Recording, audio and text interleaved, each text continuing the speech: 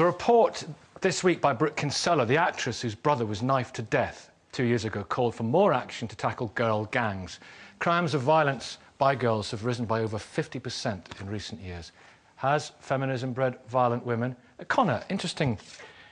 This has been it wasn't an academic debate, this, and an academic question. It has been much talked about since the 60s and 70s. But you say, if I'm right in saying that, feminism has made women, in a sense, like men, yeah? No, I think feminism is a brilliant thing and a much-needed thing. But the feminism we've had on show quite often has simply been naked emancipation. It's been simply be anything you want.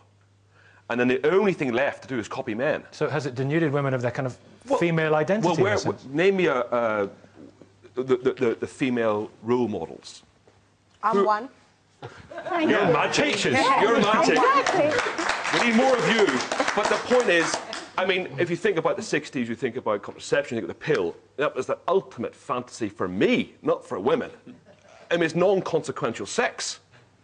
And so, you know, no real pregnancy anymore. Fantastic. This is a male fantasy, not a female fantasy. and the only... And if you think about the... Yeah, exactly. Is that you, Marco? Marco suggests you should become a footballer. Yeah. What the Baroness thinks is so funny about this is absolutely true. It's a perfectly reasonable statement. It was a revolution in behaviour. Of course it was, but it was a revolution. Whatever it is, it's not funny. It's a revolution what is it to be a woman? for women, not about men. What is it to be a woman? The fact that you get control over your body and you are allowed to have some fun makes the men feel free. Well, that's wonderful. If you look outside, but the whole point is... The nightclub on a Saturday night in Manchester, Liverpool, back to football, and all those ladies queuing outside the nightclub, desperate just to get with a footballer, celebrity, money.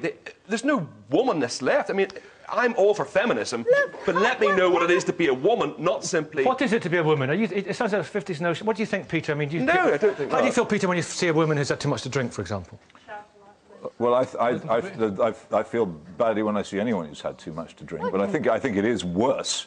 And I think women feel this way as well. Most of them do when they see women who are drunk, because it just somehow is. Don't ask me to explain it. Maybe it's the corruption of the best is the worst of all.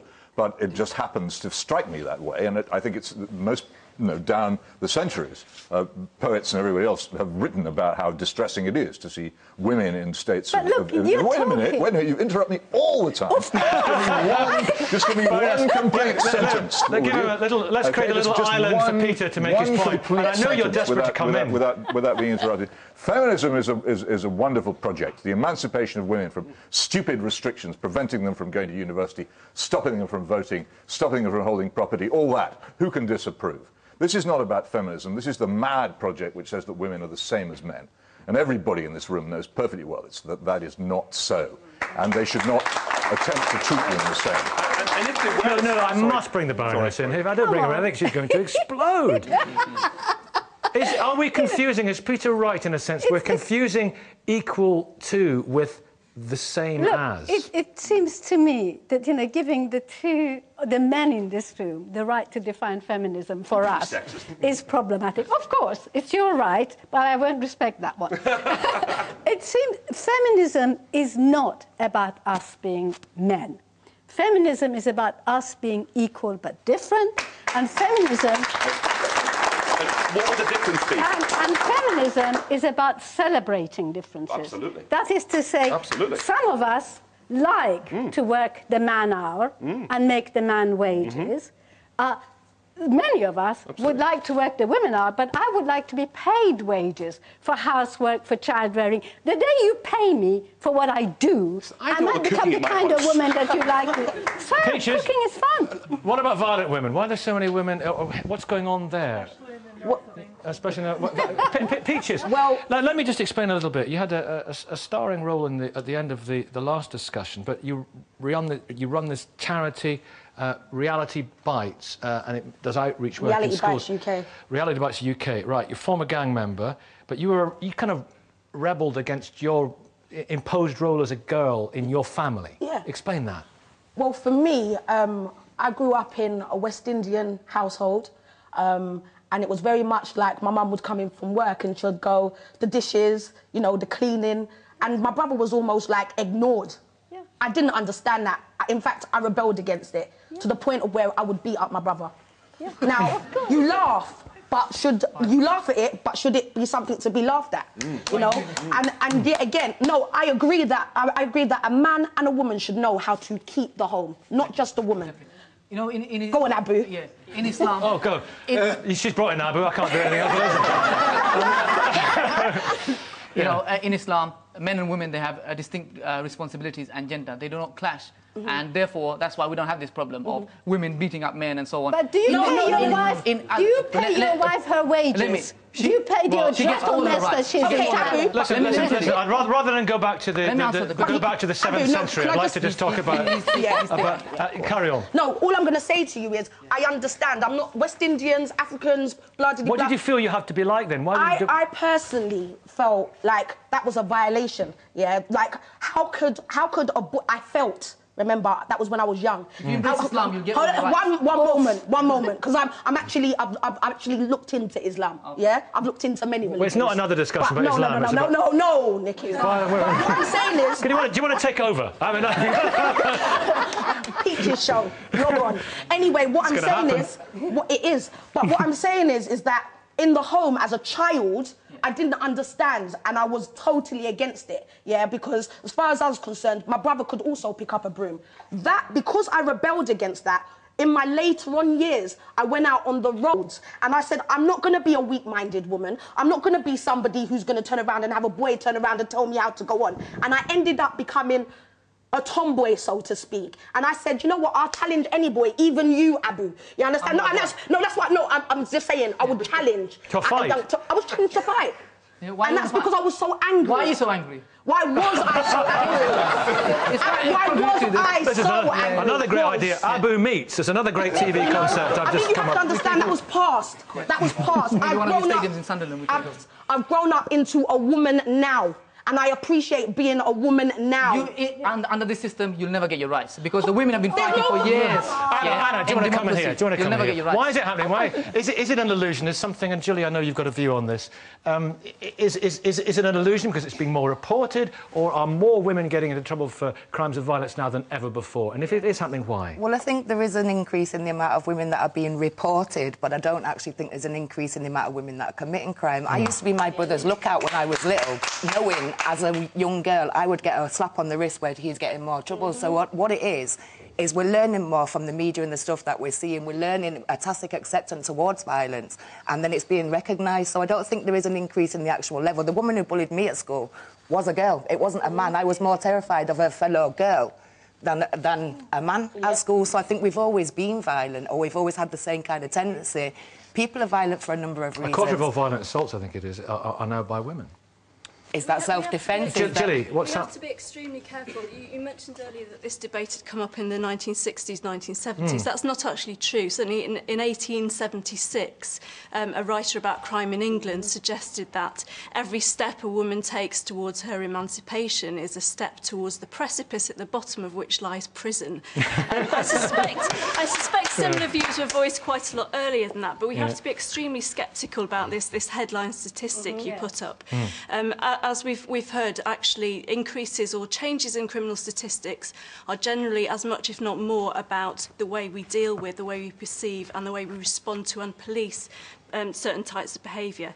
And there's a very good case that violence by women has been responded to extremely differently. And also it's the way that it's reported, and maybe the disproportionate concentration if it's a woman who does a bad thing from a man who does it. I mean, there were a couple of cases recently where the Ruby Thomas, who killed that poor man, Ian Bainham, in the homophobic attack. She was a private schoolgirl, and that got a lot of headlines. I think one of the reasons that in a sense, it's because these kind of incidents are so rare that we get so excited about them, and we need to remember that they are actually extremely rare incidents. The statistics that we heard earlier and the gang members at Victoria Station, they don't stand up to rigorous analysis, actually. If you look at the most recent statistics, violent crime by young women has plummeted in the last year or two. I don't think anything has been going on socially to have precipitated that decrease. It's more about changes in policing. But it's doubled over the last decade. What is there something else going on here? The earlier sexualisation of drink. The taboo against drunkenness, both among men and among women, has almost completely collapsed. And if you want to see the root of so much of the violence and unpleasantness in modern society, it comes from that. But there was a very strong taboo in most of this country for most of the last century against drunkenness, particularly among women. And that's gone. And I think that you can't really have this discussion without mentioning it. Peaches.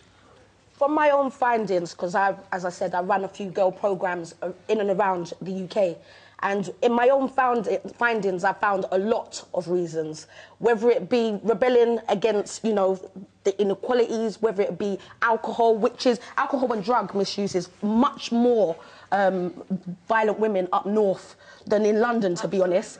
And also things like PMT gets neglected. There are a lot of, and I'm being very serious, because a lot of young ladies who I've worked with, are not actually aware of their menstrual cycle. 2 weeks before their menstrual cycle, most of these young girls are extremely violent. However, and they don't know this, but when we monitor it, and I literally any young lady I work with, I monitor it. A lady here wants to join. I just want to say, yes, my love. You don't have to say that to me. I might not have a leg to stand on, but women in the north of England are becoming much more chav-like. Much more what? Chav-like. Like that. Absolutely. Because, I mean, I spent... Well, Frankie Howard used to say, common as muck. Well, I agree with that. I mean, I you? live in York now, but I used to live in London. And I notice a difference. Well, I mean, I think I do notice a difference. I mean, I think that's just the difference between the rich and the poor getting wider. You know, the gap there. But do you know what the fundamental difference? It's education. Yeah.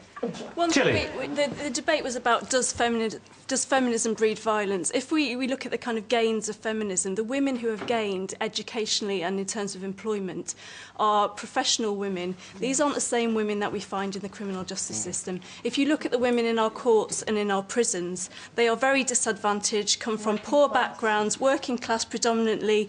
Black women are overrepresented.